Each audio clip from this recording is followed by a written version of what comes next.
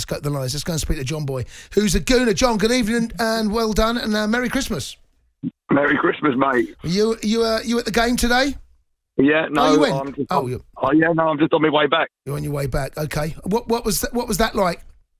No, brilliant atmosphere. I think that the stadium's buzzing. The club's on a high. I think that we got a chance. You've got more than a chance. I mean, no one's on top of the table at this stage of the season unless you're doing something right. Yeah, but Arsenal have got a habit of being up there and screwing. No, they haven't. But all we can do is based on what we've seen so far. Now, I still think if I had to put a pound of candy money, I would still go City, only because of the pedigree, not based on, you know.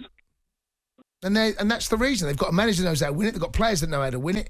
And they've done it before. They've had to go toe-to-toe, win every single game or lose the league before. You're not wrong. But at the same time, this season, we've added some players.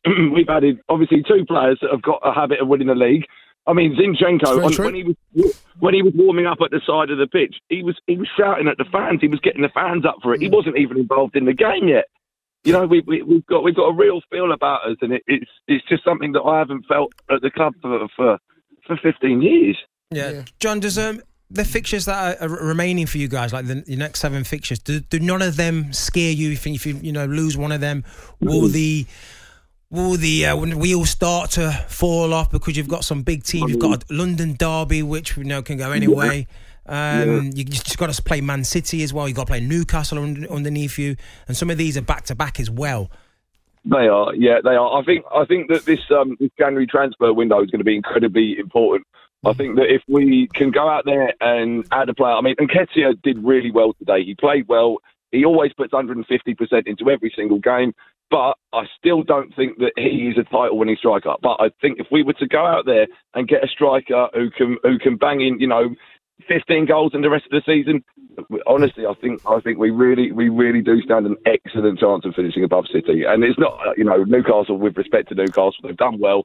I don't think they are in a title challenge. You don't think they're in a title challenge? You don't think they're going to maintain this run that they're on, picking up results, and again, them themselves. They've got backed by a great investor who's willing to spend money, and if they go in the transfer market and strengthening as well, do you not think that they can challenge you? Because they're the nearest rivals at the moment. They are, yeah, they are. I still don't see it. I don't know why. You're poo-pooing them, aren't you? You just poo-pooed them, John. If you poo-pooed Newcastle. Sorry, Jordan. He's poo-pooed. Well, listen, they're second. John, thanks for the call. Safe journey home. Merry Christmas. Cheers, Merry Christmas, mate. Newcastle currently, they played a game more than Arsenal and 2 games more than Man City. So looking at that, you would suggest that they perhaps will go into that 3rd position once all games are played. But they'll be. I think most Newcastle then they've fans, got to play Arsenal as well. They still have to play Newcastle. Play Arsenal, they do. And that can be a 6-point swing. That's the beginning of next month. That's the 3rd, I think. Yep. I think it's 3rd of January. Is it January? 3rd of January. Yeah, so that's January. Next week. 03717223344. Let's go and speak to Anthony, who's a hammer. He's not a happy hammer though. Anthony, good evening. Merry Christmas. Evening, boys. How are we both? Well, good, thank you. I'm okay. How was your Christmas? Well, it was good until tonight. How was your Boxing Day? Look, to be honest with you, I'm not going to lie, boys. It was, and I think from the West Ham fans I was chatting to at the game, it was fairly expected. Actually, I mean, I don't want to be that person who thinks these kind of things, but ultimately it was disaster, wasn't it? I'm one of those. I do go to a lot of games, an awful lot, but I left tonight at 65 minutes because there was never a doubt in my mind that game was going to. Really? End exactly the way it did. And even when we scored, it was, for West Ham, normally you'd expect, absolutely to go wild, but it was somewhat subdued. And for me, and you're going to go, oh yeah, but look what Moyes has done. But do you know that's Moyes' 70th game, 7-0 against a top 4 team away from home, his entire career, where he hasn't won a single game. Not one. Did you know that? Well, we're doing now, pal. Great stat. Great stat. No, now. It's a hell of a stat, that. And you look at Antonio as our only backup striker tonight to play. Now, Antonio's been pretty poor now for quite a while. If he's what you're relying on to play up front with Scamacca, who's still unproven, Paquetá is got to be world-class or very close to it if he's a Brazilian starter a lot of the time. He looks awful for us. Dawson wants to leave. Soufal's rumoured to go for 6 million. Gosh. And They're the players that we're starting against a very good Arsenal team. And this is a team that spent 170 million. Yes, it's true. Now, I'm not knocking Moyes, but if you look at his you are. Definitely are. And you definitely knocking him. I am knocking Moyes. I'm not knocking what he's done, don't get me wrong, but it kind of frustrates me when people go, look how well he's done. It's the same for me personally with Southgate. I think Southgate's done a good job, but I think with the squad we've now got in England, we could be doing better. And I just look now, and I think it's about time really that he left. And we've got Brentford next, and I'm telling you now, we never do very well against Brentford. They're not a bad team. And then we're away to Leeds, and both of these are difficult games for us.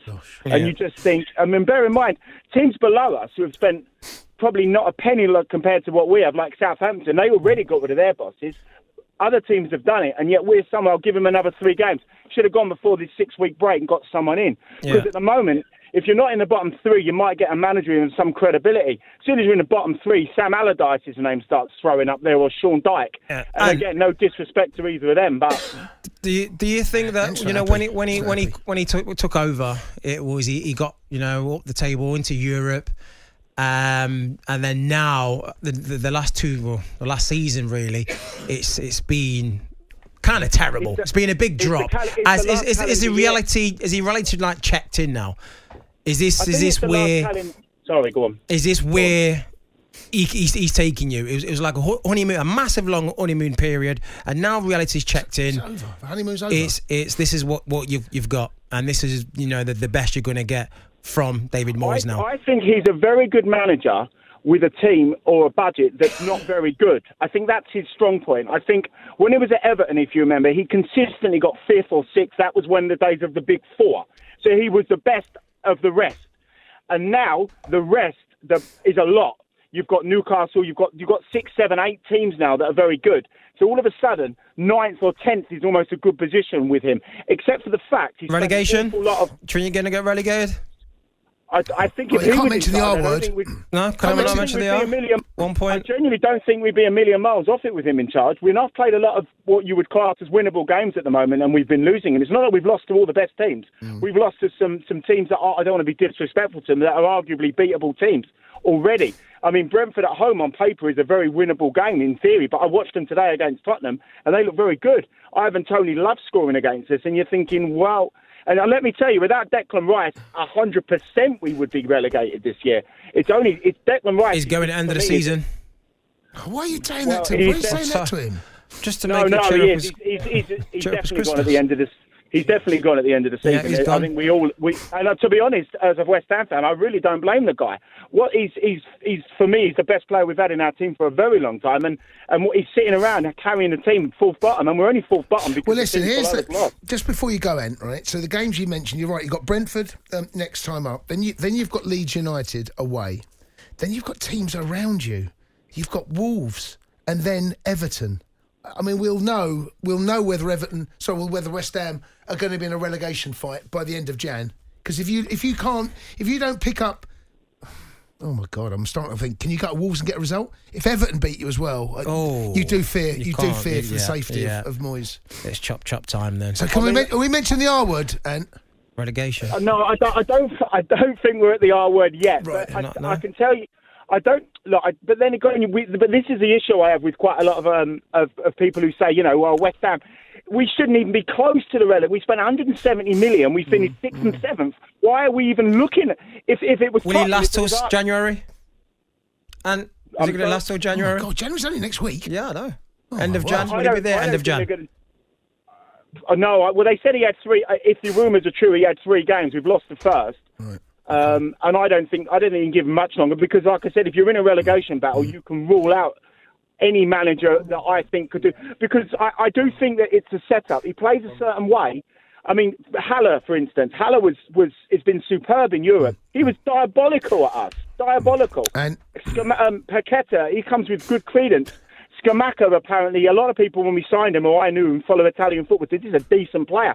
He's not a shadow of what he was, or he's certainly not a shadow at the moment. You've got to point the finger somewhere to these players. And I'm not. Go on, bud. No, I've got to go to another caller. So listen, appreciate that. I feel his pain. There's a lot of pain in there, isn't there? There's a lot of anger, a lot of pain. Wow. Speaking of anger and pain, let's go and speak to an Everton fan. Shawnee has dialed 0371722334. Shawnee. How you doing, mate? I'm okay. Now, you just heard that West Ham fan. We're going to call you back, Sean. It's a terrible line. I keep hearing a bit of feedback. We'll get you back after the break, Shawnee. Keep the calls coming. Love to hear from Man City fans after what you saw tonight and what you've seen so far this season. Are there any concerns that maybe Arsenal just will not go away? I think there should be.